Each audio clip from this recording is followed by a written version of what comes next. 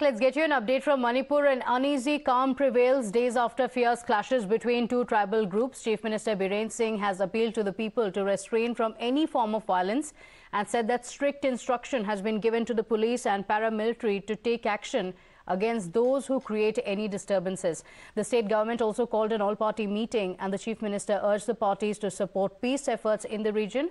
Unmanned aerial vehicle and army helicopters have also been deployed for the aerial surveillance along the Indo-Myanmar border to keep a check on insurgency. Here's a ground report.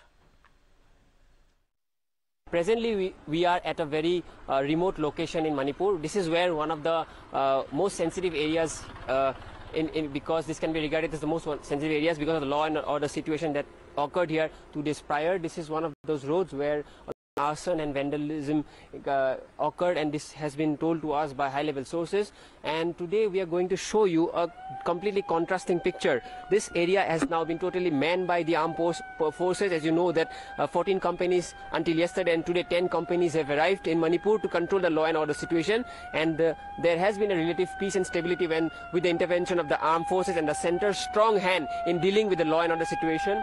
This is a flag march being done by the Indian Armed Forces. As you can see on the screen, the Indian Armed Forces are resorting to first to relief and rescue operations. Secondly, they are doing intense patrolling in these areas and also doing flag marches so that the vulnerable people who are stranded here across the communities are well protected. And this is an example of the kind of role that the armed forces are playing.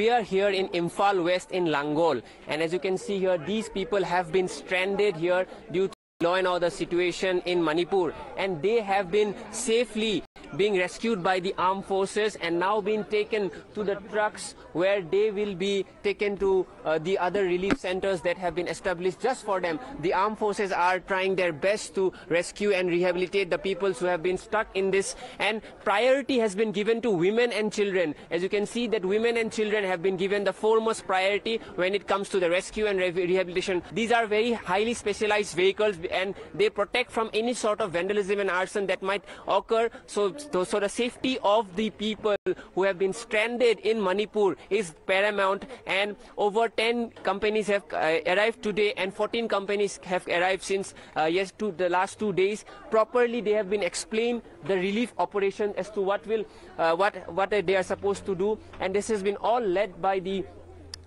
different companies of armed personnel that have been stationed in Manipur ever since the law and order situation was affected. And very importantly, categorically, as per sources, these relief operations are not related to just one community. Across communities, they have been rehabilitated.